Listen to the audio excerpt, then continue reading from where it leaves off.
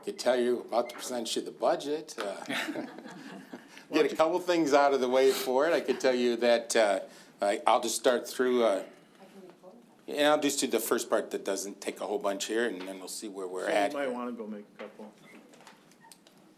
couple.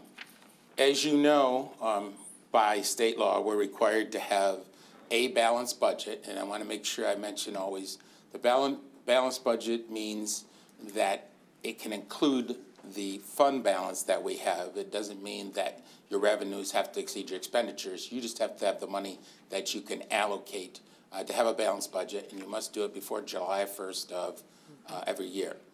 The difficult part in that always is the state doesn't have to have their budget done by that time, so this year will be an example of that they'll be working towards October 1st, and as we get in here a little bit further, I'll mention that to you that that October 1st date, we're just not sure if they're going to make it at that point or not, but we'll have some good estimates. They've usually come in, even if it's the last minute. I think, Mike, you and I remembered one time they went a couple days past, but that's technically when their first state aid payment has to come in, is in the month of October, so that'll put more pressure on them. A couple of things, I'll just talk about the timeline a little bit, where we were. We had our budget workshop in April, and then we followed up here at this meeting with the actual budget for 1920. And I want to remind everybody, we have a second meeting in June always, and there's a couple reasons. That allows us to, on the backside, you get to finally approve 1920, but you also get to approve the final 1819 budget. Remember, budgets have to be, they're not really advisory in nature. They really just reflect where's our income coming from and how are we spending it. So we do adjustments. So when we started 1819 last June, we got to March and made an adjustment, and we make another adjustment in June. So actually when I'm developing this budget, I don't quite know exactly where we finished 1819. And we're good enough to have a pretty nice variance at the end, so it makes it a little more difficult. We predict pretty well, but the variance is that money they give back at the very end that maybe people were holding back a little bit, thinking they might have one more thing come in. So that will be coming up at that June 24th budget. I guess I'll mention while we're at it, as long as I'm at that line, one of the parts of the budget is to establish the millage rates. So I would at least tell you in general that the millage rates, starting with the non-homestead, which was voted on, I think it's back in 2014 now, is 18 mills. That hasn't changed, still 18 mills. The other two are ones that get determined on an annual basis.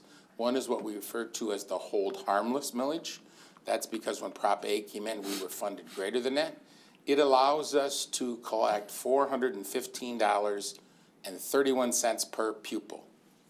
So there's two things the state allows me to do when I determine that rate. I have to use their formula sheets to start with. So there's not anything the district made up. It's us providing the input into their spreadsheet, if you will.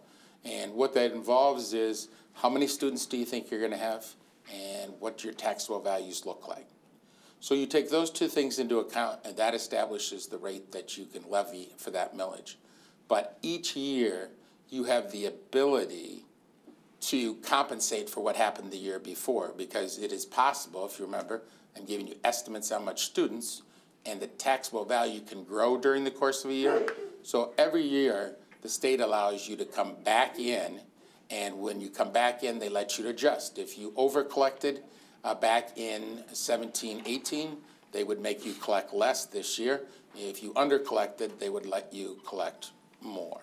So that rate's going to get established at 1.8090 mils. That's up from last year for the very reason is we under-collected. If you remember, we had pretty good return on our students. We were underestimating. We had more students, and the taxable value did increase during the year. So we're allowed to collect a little more. So it's up 0.1276 mils. One of the things you're going to be talking about after this is the summer tax collection for the city. The city will split that in half. So you'll see them do 0.9045 in their summer tax collection in the same. And know that anybody other than the city, they collect once, so they'll levy that whole 1.8090. The actual bond debt millage that you passed in 2015. We get that millage rate based on what we have left to pay and what we're able to take in on our taxable value, and our financial advisor on the bond, PFM is the company's name, will tell us what we should levy. Now, even though you have two series, they look at the two series and put them together, so I have one number for you, and that will be 2.95 mils. That's up slightly, but that's to be expected as you go. It's the same as what it was set at originally, but as you do the two series, typically you're paying off one, and when the new one comes on, it jumps a little bit, and so then you have the two bonds working together. So we'll be back at 295, and next year you'll do the same thing and bring it back again. Okay? I think, Bob, you're going to be operating off yours and just go into it. Okay. Let me do this then. It's not doing anything. So maybe I can't work off mine. Hang on here. Cindy has the paper one. I got paper copy. I was just seeing if I can bring it back up. All right. All right, we're due from paper copy. Budgets take both the revenue and the expenditures. Those are the two things we have to do. And so when we build the budget, we always start with our assumptions. So if I start with the revenue, I usually start with the state. There's two major areas. One would be the state aid foundation per pupil, and the other would be categorical aid. So the state aid foundation is, we're really trying to determine, is there not an increase in how much the state's going to give us? Well, it's a big unknown, as we said before, but we're going to do our best estimate. Up until the middle of last week, we had two estimates, one from the governor and one from the Senate. They both used, I shouldn't say that, one used a 2x formula, one used a 1.5 formula, and they estimated anywhere between $120 per student increase for Midland. We're always on the low end of that. We're like the half-x formula. And someone else would get 240, and the Senate was 135, so someone else would get 270. The House came out at 90 and 180, but that was late last week. So as I've given you your packet ahead of time too, I'm estimating that we'll be at $100 per pupil, so that's going to be our assumption. I would caution you in two things as I was going to say as we look at it, but as you hear me talk here, there are two major factors as we go through. And those two factors are how much are they going to give us per pupil and how many pupils do we have? And both those are things that we have to estimate. And I would tell you I would do that conservatively. So I've looked at this, and I got another slide that's coming up on how many students, so I'll talk about that in a minute. But even when I say 100, if you get $20 more students, you know, that's one swing. If it comes in less than 100, that's another. At the same time, if I have 10 more students than I predict, it's another. So when you talk estimating, you really have to look at both numbers. And I think what we tried to do is make assumptions that cover us in a conservative fashion as long as things follow kind of the status quo. On the categorical aid, we do know that the 147 money in these categories go to different things, but this deals with the retirement system, and anyone that's been on the board long enough knows that the state retirement costs can, or was, eating up our budgets dramatically. And what I would tell you is the 147A and C, and you don't have to know all the letters, but one is the cost offset, the other one is the rate cap. Those are both assuming to be there. It does fluctuate based on their assumptions on who will be our employee next year, because it's going to fluctuate how much money they give you based on the retirement that they're generating. So that does fluctuate, so we know, or at least we're predicting that's going to be down somewhat. We also know that retirement in general, so when you're looking at retirement in general, that our rates are going to be up about 1.4. Now, the way that is because that cap that they give you floats just a little bit, and it's going to float about a 2.2% for us. And then even our mix of employees make a difference. There must be 8 to 14 different employment plans. So as the people that are on the basic, that sounds bad, but that's the oldest formula there was, and then there's MIP, those are going away, and we're taking on more employees on the newest part of the retirement plan. And so our mix, how much do we have to contribute to retirement, on average, is creeping slightly up just because we're putting more into the new system than we did the old. So if I put those two together, we're predicting the retirement rates cost in the district about an additional 1.4. We're still looking at maintaining the 31A at-risk funding that we've had. We don't see that as an increase, even though in the governor's proposal was there. It has not showed up that way in either the House or the Senate. Some of the grants, and I won't run through everything, but what we tried to do is look at the grants in the 3 proposals and see if there are any that seem to be missing, not going to be there, or if there were any that we thought we should keep in.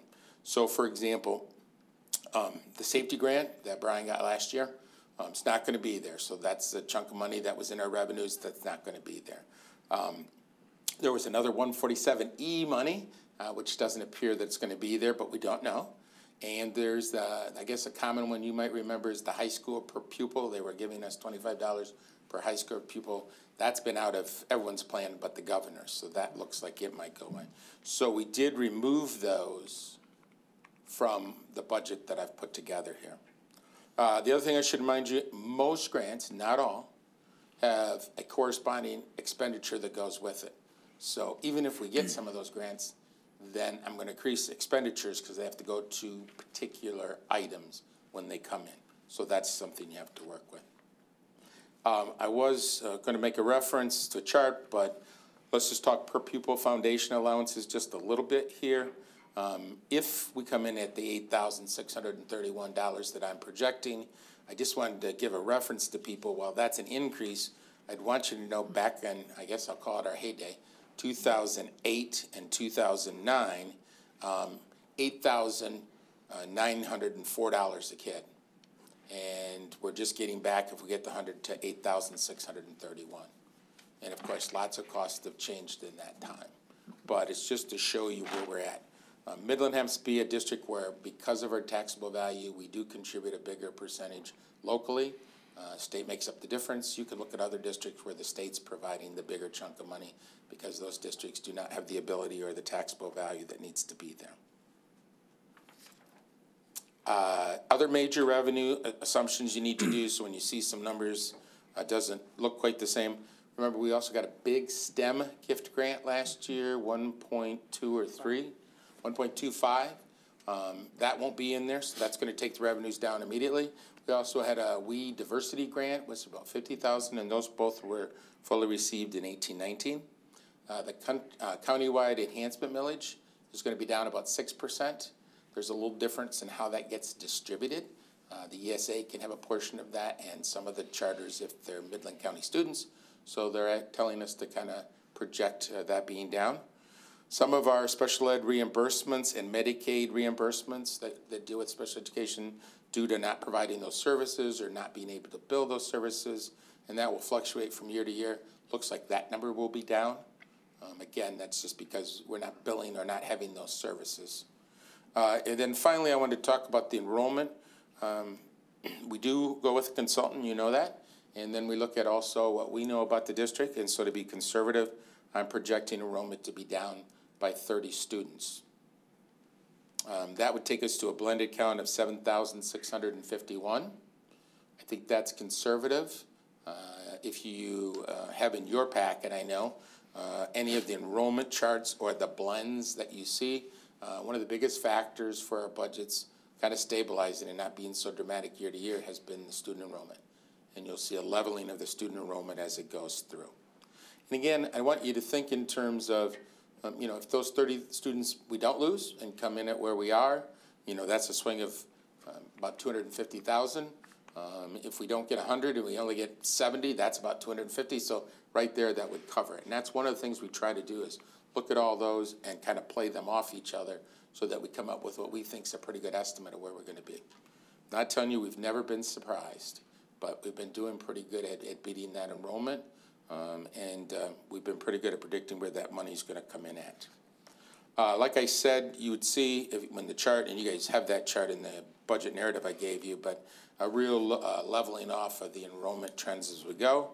And in fact, some of that enrollment bubble as it was decreasing, I had another chart in there that will show you that we kind of expected at one time that all the losses we had seen in elementary were going to continue to the high school. They haven't, and in some ways the elementary's really stabilized on top of that, and that's really what's happened is the kids that you were losing and saying, boy, the grades are getting this much smaller in K1, 2, 3, 4, 5, that didn't necessarily hold true in 6, 7, 8, 9, and up. Did they lose students? They did. but not at the rate that they were. And the elementary's really kind of stabilized itself for lots of reasons. General fund then, let me just give you a real quick here so you have the numbers, but the general fund revenues, what we're projecting for the budget 1920 is $81,212,554. The vast majority of that, 65.7%, comes from the state. About 25.6% comes from our local tax. And then, of course, we have federal, and we have that enhancement millage, which is a transfer, and we have some other local revenue. Actually, our local property tax, that little piece of the pie, is bigger than you would see in most districts if they're doing that. You'd see a much bigger slice from the state. But again, that's our tax base. But $81,212,554. On the expenditure side, again, we have to make some assumptions there. We did do what we've commonly referred to our budget process. Wanted you to know that we continued that this year. We meet with all the buildings and departments and have them project to us their expenditures and what they need to do. We had or did try really hard to keep those spendings at the 18-19 levels that they were at. Now, sometimes there's fluctuations in that a little bit, but that's what we tried to do. I guess the one thing I'd want to tell you about that, and if I tried to show that to you, but the biggie is that that kind of expenditure only makes up 14% of our budget, or 15% at best. The vast majority of our expenditures are on personnel, 85 to 86% of that, depending on where we are and what our makeup for employees are. So when we do that, there's not a lot of money hidden in that part of it. I wouldn't want you to think that part. We do know, and you know this too, because we've just done the salary letter, we're looking at 2 to 3% salary increases and steps. Don't forget, there was a time there when our employees were making concessions and they were not stepping, which means they could move either up based on experience as they go or evaluation depending on what employee group you're in. They also could move across, which means they could shift, say they got their master's degree to a bachelor's. And that's back working again, so that's also a cost that's in there. For medical and vision, we have to make a projection because we don't get those numbers until September. We know what they'll be for the first half of the year, we just don't know what the second half is. And we're projecting 5%. The 5% kind of protects us because it's only half a year, so even if it went to 10, we'd be in pretty good shape. We've had some pretty good numbers, but that can't hold off forever, so we'd rather be a little safe there. We do know dental's up 6.5%. The other things that we're making assumptions on, we've already mentioned our HSA contributions. I did want to mention to you it's going to be a little bit of an increase in expenditures for the HSAs this year coming up, because if we do 2/3 in January, I'm doing half for July, right, and then another 2/3. So within a budget year, I'm going to have slightly more than what would be a full year. It's going to even itself up after year, but that caused that to be slightly higher. Our federal allocations, now we're getting into some of the grant stuff, but you've heard us talk about Title I, Title IIA, Title ID. They're all allocated at basically 85% of what they were. The feds have tightened up their money there. And the other part of that is this budget does not include any carryover money because, A, we're not quite sure where that is, and we usually adjust for that at adjustment time. And the other part would be is we're not going to have as much carryover. We had quite a bit here, and we've spent most of that carryover, so those federal grant dollars are going to be down. The same would be for 31A. While we're going to get that amount, we won't have the carryover that we did after that first year. That always fluctuates depending on what expenditures you had and what was left there. Could be less and less carryover if they keep funding us at 85% of what we had the year before. That causes things to happen that we don't really control. I do always, too, mention to everybody, we always look at our staffing patterns. I think that's the other thing that's been something that we've done. We really try to analyze vacancies, replacements. Do we need additional? Do we need to reduce? I think that's important we do. And I think sometimes, and I just wanted to say this, but that additional salary always comes with more than just that salary. People will often say to me, well, that'll cost you a starting teacher's salary. They'll say that's, I don't care, $40,000. And I just want people to realize that with that comes at least 50% of that in state retirement and FICA, and that's not the other benefits that come in there. So it's often that, if we took, I think the average teaching salary right now is in the $70,000 range, but say $70,000. There's going to be another 35 on top of that before we talk about the cost of benefits. Not complaining about that, but it's just important to know that's why we try to watch our staffing levels. We need to make sure they're important and that we can continue to provide them. That's the other thing. A lot of people look at staffing in the one-year term. Well, that's going to grow. So we always have to look at it and say, can we support this, or are we creating something that's unsupportable as we go forward? So something that we try to do. That's one of our major expenditures. So you have a chart that you'll be able to see, and again, you have copies. This will go on the web, at least the PowerPoint, not the presentation, but you'll be able to see the PowerPoint itself. You can see the expenditures. The chart that I have is a comparison between our budget we're proposing for 1920 and what we had in March of our 1819 budget. Tough to compare because I want you to remember a couple things. Typically, March has every grant that we're ever going to get in there and everything that's there, and the starting budget typically does not have that. You would notice a couple things. Expenditures are actually down. They're just not down as much as the revenues. Okay, so you put those two together, that's going to kind of get to our final line here. On the expenditure side, then, we are looking at an expenditure of $83,117,259. And again, if you're just doing quick math in your head, you realize that at least in the beginning part that we will have to dip into fund balance for part of that difference because there is a difference. Before I leave expenditures, I would tell you again that the pie chart that you typically will see, it is 85 to 86% in personnel costs, and the other things that are out there like the purchase services you do, the contracted services, supplies, capital outlays, much smaller portion of that part of the budget.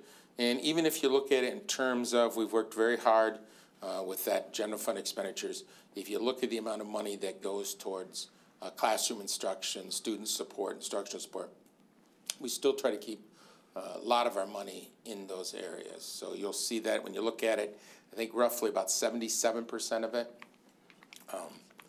The others, about 12.4. Administration of any kind, building any place, about 7, and business and HR, the things you need to keep a business running, about 3.5.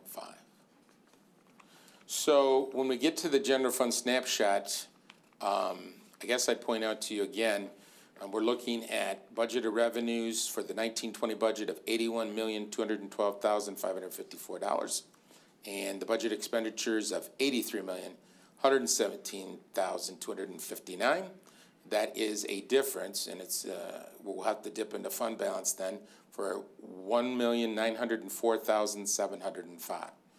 So that's about $1.9 million. I mentioned a couple things to you. We always have had a variance. So when you get a chance to look at that in your packet, the only thing I've changed there is I've typically been very, very conservative and projected it at 1%. I did project this one at 1.5 because, in all honesty, in the last 10 years, it's been between 2 and 3. So I think 1.5 is still a pretty good comparison. That would generate an additional 1.2, almost 1.3 million. So the anticipated shortfall would be about 657,000. I want to mention a couple of things on that, if I could. One is you are purposely going into fund balance for at least a couple of things. So when you look at that amount after the variance, the 657,947, out of there, you are scheduled to spend out of your fund balance 205,000 from your STEM grant. Don't ever forget you put the money in there for a reason, and that's one of the reasons. So that's there. You're also going into your technology. Remember, we siloed some things, assigned versus unassigned. One of them's technology. And if you remember, we've been switching over the middle schools to Chromebooks as the new 6th graders come in, so they get to keep using the same computers they had in elementary school. And so we're due to do another one of those, and that's typically somewhere in the $180,000 range. At least that's what we earmarked. And there's a little bit of IB money, not very much in the diploma program, that would run itself out. So if I put those together in a purposeful way, what you put the fund balance together for some of those assigned restricted things, you're going to take out about $410,000 out of that $600,000. One of the things I wanted to mention, and I would show you, and I showed you at the budget workshop, I don't want you to think of it as a deficit budget. Your fund balance allows you to start the year with a balanced budget. I gave you historically a 10-year run of what you had done previously. We've only, as late as 2015-16, if you want to call it an adoption where the expenditures exceeded the revenue, that you were still doing that. Now, by the time we get the variance and come in at the end, the last 3 or 4 years, we've been able to put money in that fund balance, which you need to do because that builds it. But that's not meant to be doing that all the time. In actuality, I ran a couple of things on this one just to see where we would be. If the average revenue percent of what we end up at the end audited and the average expenditures come in, you'll have a balanced budget. You will not actually touch your fund balance. If you get the extremes, you can think of that 2 different ways, right? Worst I've ever seen the revenues come in compared to what you started with, and the worst I've seen the expenditures come in, then you could be closer to losing that 650 or taking it out of fund balance up to, you know, the full 1.9 if you had no change there. But I would tell you that the that's really not what the averages would tell us would happen on that one. No matter which case you look at, I looked at the variance to cover it all, would take about 2.3. We're looking, that would be right in the wheelhouse of where you've been. And like I said, our job's to put a fund balance together that's healthy, allows you to do lots of things, but it's not to become just a continual bank of things you do. And that's one of the steps you have taken the budget. The other part I looked at was, so you would have an idea, you see lots of different fund balances. People are going to give you lots of different percentages. There's just how much is in the fund balance. Then there's what we call the restricted and the unrestricted. And then restricted is gifts that can't be spent for anything else.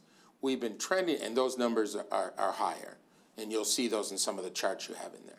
The other number that I had for you, just so you would know, is what we're now calling the unassigned fund balance, because not only do we have those gifts that are there and inventory we've paid for, a little bit of workman's comp reserve, but we've been siloing money for copiers and technology because the bond doesn't last forever in those areas.